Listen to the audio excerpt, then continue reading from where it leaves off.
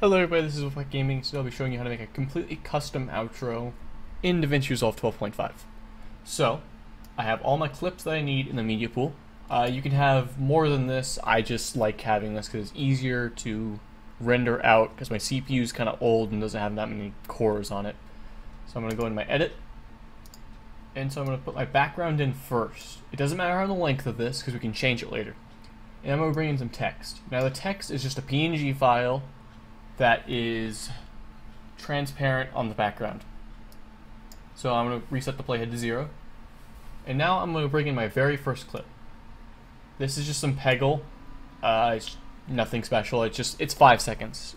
These matter however long you want the intro. I have this as 5 seconds. You can have it as 10, 30. It doesn't matter. So I'm going to stretch these two pictures to be 5 seconds.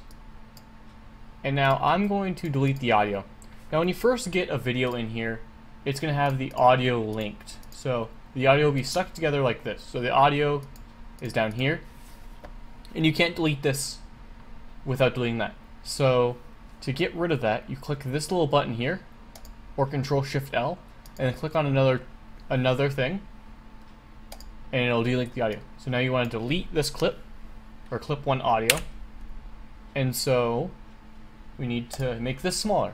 So you'll click this, so when you first start out it'll be off.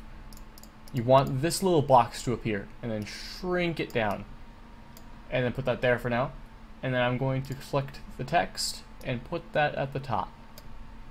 And then I'm going to select clip 1 again and put it about in the middle, and then bring in your second clip or your third clip, it doesn't really matter.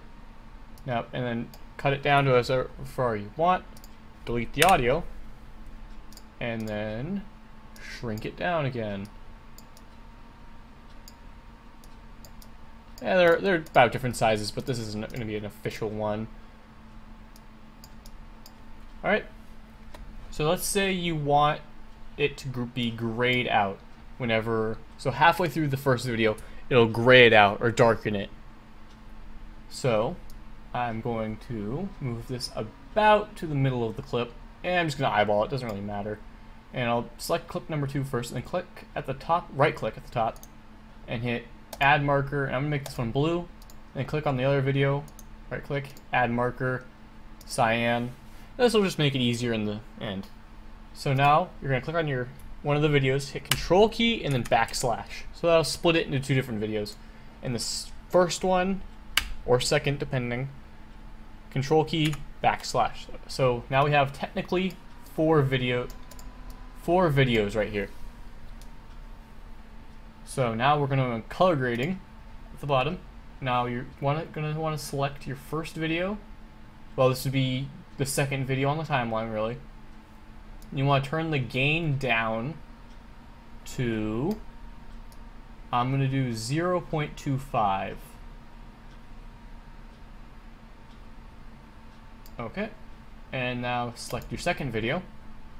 Well, this would be your first video, so this would be that one. And then again, turn the gain down to 0.25. So now if we watch it back in the editing,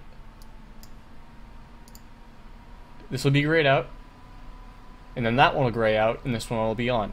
If you have any questions or comments, leave them down below. Like, subscribe. There'll be links in the description for everything I mentioned. See ya. Yo!